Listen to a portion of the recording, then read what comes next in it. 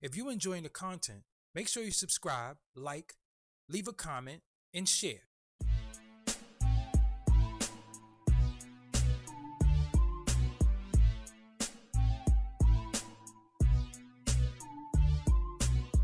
What's up, everybody? This is Doggy Diamonds, and you are now watching the Interlude TV. So, Suge Knight, as you know, has been doing a podcast called the Collect Call Podcast with Dave Mays and Breakbeat Media. What the hell? Just drank some vitamins, liquid vitamins. Anyway, so yeah, Suge Knight has been doing a podcast. I think he's on his 6th episode with Dave Mays and Breakbeat Media called the Collect Call Podcast. And in this podcast, he said something about Diddy. But not only that, in the podcast, he said he knew about Diddy beating women, but he also released this picture of himself playing with Justin Combs, Diddy's oldest son. And then you see this picture right here. These legs that you see right there are allegedly the legs of Misa. Now, why is this a big deal? Because when this picture was taken, this is during the height of the East Coast, West Coast issues. So during this time of them having this East Coast, West Coast thing, Diddy baby moms was hanging with Suge.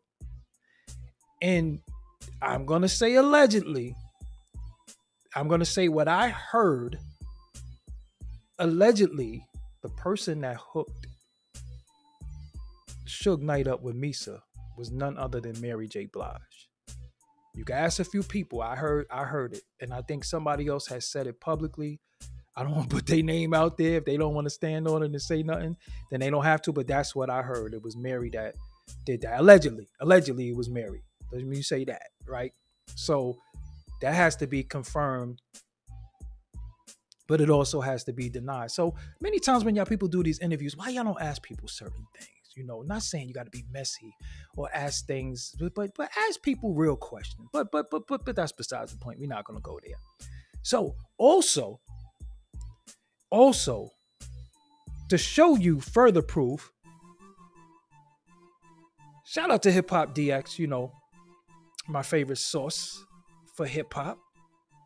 It was previously revealed by DJ Quick that Hilton hung out with Knight and Death Row, the Death Row crew, on the night of the infamous 1995 Source Awards, where the photo could have been taken. So this was the same night where Diddy was dissed by Suge, and Suge was like, if you don't want your executive producer all in the videos, dancing, all on the records, come to Death Row. This was that same night that Suge said that.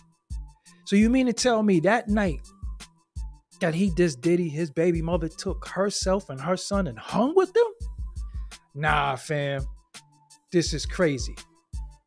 So DJ Quick, speaking on Questlove Supreme podcast in 2019, Quick said, we were there and Suge had Misa come over, Diddy's baby mama.